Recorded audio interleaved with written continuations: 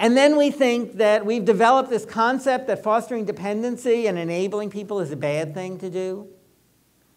So if we have a parent who never shows up on time for their appointments in school, to arrange to either pick them up or get them there, or make the appointment at a time when they can get there, or go to see them, is just fostering dependency. That's not a good thing.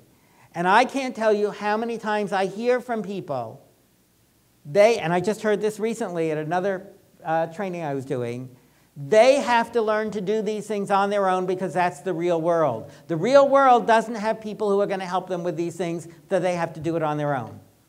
And if they could do it on their own, they wouldn't need our supports. While they have our supports, we need to provide them for them. But again, that idea that fostering dependency is not a bad thing.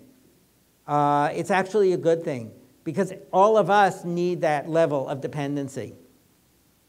We need to build that. Again, when I used to train case managers, I would look at treatment plans, and every single treatment plan had people, and this was older children, adolescents, and adults, that their goal was to live independently in the community. And when I taught case managers, I would say, how many of you live independently in the community? And a few people raised their hands, and I would say, that means you don't count on anybody for anything at any point in your entire life. And they would put their hands down.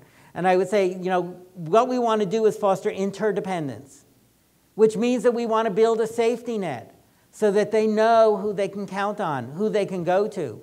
Probably the most important thing for youth with an FASD, I think, or one of the most important things, is to identify a person they can go to anytime they are not sure about something.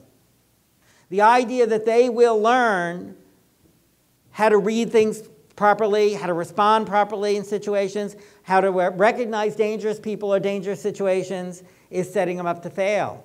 If we can teach them anytime you're not sure about something, you call me, and here's your backup person, that to me is the real goal. Anytime you're not sure about something, here's who you call. Here's who you go to.